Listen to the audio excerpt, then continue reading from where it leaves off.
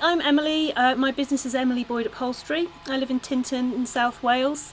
It's a lovely part of the world here, lots of beautiful countryside. I've got a workshop in my back garden, so I'm very lucky that I already work from home before the coronavirus hit us all.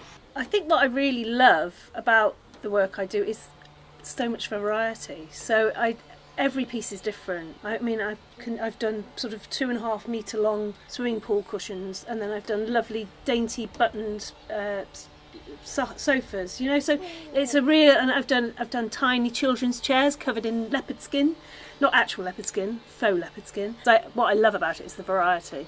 A lot of people will assume because old great aunt so-and-so's chair was always red, they want it red, but if you actually see their home you can maybe make some suggestions, that things they might not have thought of, whereas I was very concerned that we weren't locking down. By this point, friends and family, everybody I was speaking to were very worried and really thought that the lockdown should be happening. I had vulnerable customers I was working with at the time. I had a customer who has leukemia and was undergoing treatment, so she was already being very, very careful. So I collected work from her at a very safe distance, so safe in fact, she had an electronic garage door. So she opened the garage door, she stood on the doorstep, I put the chairs in the car and left. So we had absolutely no contact with her whatsoever because we'd already had plans for the chairs.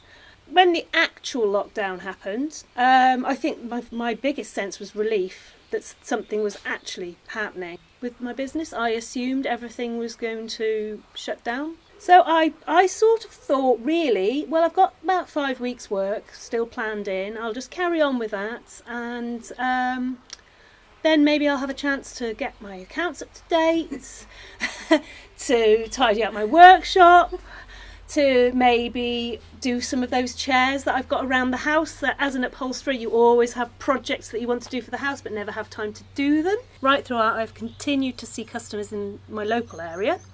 I'm in Tynton and I've only been seeing customers between Monmouth, Chepstow, Caldecott, Tynton area.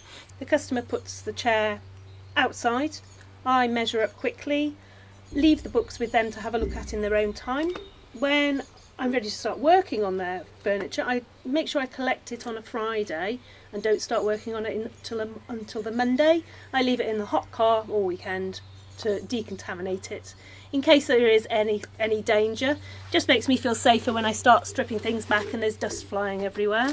I was involved in setting up a local Tynton COVID support group for people who couldn't get out and about, to pick up their prescriptions, get shopping, all that sort of things. I still had so much work going on that we had to get a coordinator in to look after our group so that I was able to continue working and sew some scrubs in the free time I had without doing all the coordination of everything as well. Takes me probably 3.5 hours to do a full set of scrubs, so it's no mean, well, that's probably on top of cutting them out. So it's a big part of people's days that they're doing it. Yeah, it's a lot. It's not a quick, easy thing to make. It does take time. It does take. It's not a quick. I think you see a finished set of scrubs and you think it's. So I know one lady in our group's made at least 20 sets. The best ones I've done were definitely the ones that went. We knew we were going directly to a COVID ward, and they were for someone specific. And I know they put a massive smile on her face, so that was really lovely. I did the couch to 5k this time last year, and as soon as lockdown happened, I thought, right, I'm going to do it again, and I'm going to crack it. And it is just beautiful. It's just so lovely and calming running along the river. I know it does me good, and it means I can have an extra bit of cheese or glass of wine at the end of the day. I'd hate to live in a city right now. I feel very safe here, and I know I'm very lucky that I can just stay in my little bubble and not worry about the big wide world too much.